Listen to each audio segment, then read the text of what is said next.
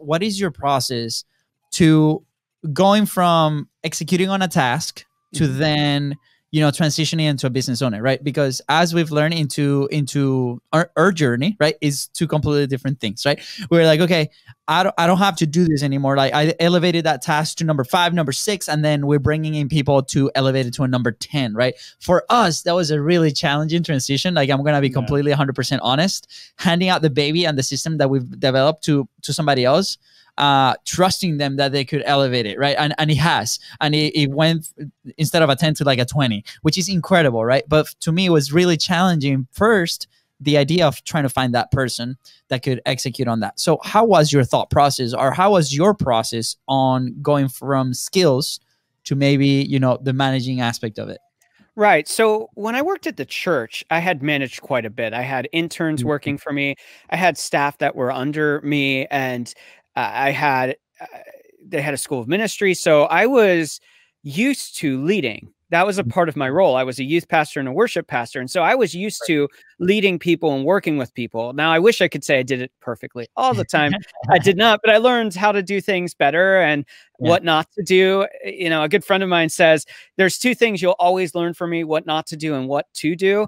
And I think that's all of us. We don't like criticism, but sometimes the criticism's the thing that helps us. All that to say, when I entered into what I was doing, I went the solopreneur way. And right now I'm living in that space too, in a lot of ways. Now I have contractors that I work with. I have people that we have partnerships with that are a part of our team, but we don't have any traditional employees. We went the contractor route for several reasons, which maybe we'll get into that at another part of the story.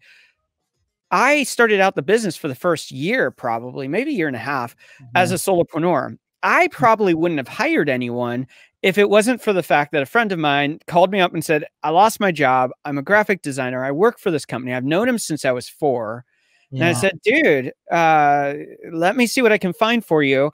I couldn't really find anything with what would be perfect fit for him. And I said, well, maybe I can create a space for him. Maybe I can create a role that will help me. And so I hired first, not because of necessity, although in hindsight, it was one of the best decisions I could have made at that time.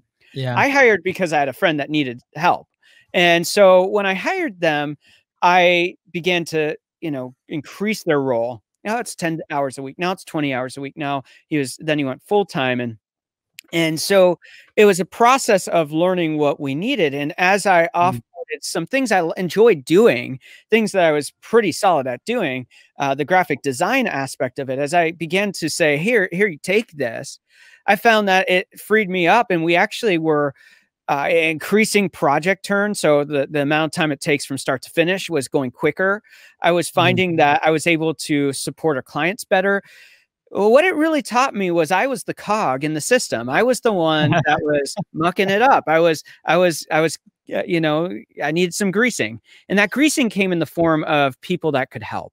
And so he was my first employee. Then we brought on some other people. We grew to about 12 people at our pinnacle of how big our team was. And we were working for some crazy projects and doing some really unique things. But I chose it not because I thought I needed it, but because I wanted to help someone. And there's been other times where I've hired people. Sometimes it's worked out well. Sometimes it's not worked out well. And it all came back to sometimes just seeing people and saying, hey, you need a spot. I can make a spot for you.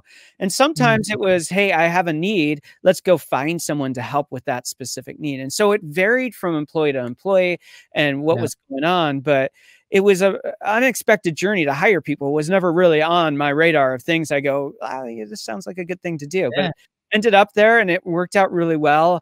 I think I do best when I'm in a team. That's part of my personality, the makeup of who I am. And I you know, would hope that one of my strengths, I think it is to help inspire people on the journey of creating. And so I do best when I have a team around me.